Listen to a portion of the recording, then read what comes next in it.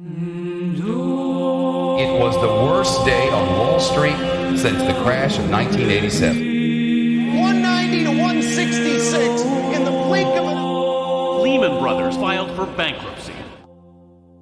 There's going to be a bailout. They knew the taxpayers would bail them out. They weren't being stupid. They just didn't care. Things are worse than ever. I have a feeling that in a few years, people are going to be doing what they always do when the economy tanks.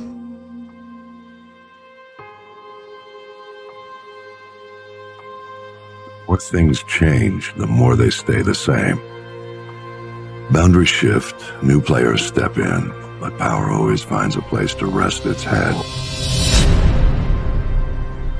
Saga of the markets right now, and that is the story of GameStop. GameStop. Look at this, okay? And that was just today. See that spike? It's happening. Take the home run. Don't go for the grand slam. Take the home run. You've already won.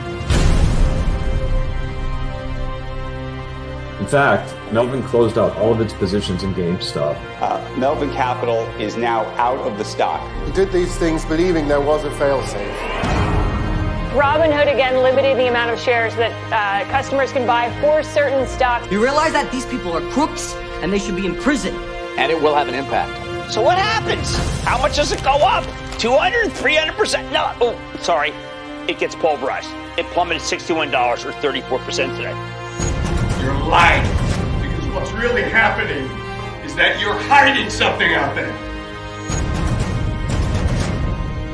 Where shall we go? What shall we do? Would you buy their stock now at roughly 45? For me personally, yes. The show goes on! Carl, this story's far from over. If the shareholders would just have the intestinal fortitude to keep buying and holding the line! It is happening again! They're going back to the Citadel! I didn't hear no bell. But there's absolutely no way that that is happening. That is happening again! That is exactly what is happening right now! So say we all. So say we all! So say we all! So say we all! Object! Object to the test!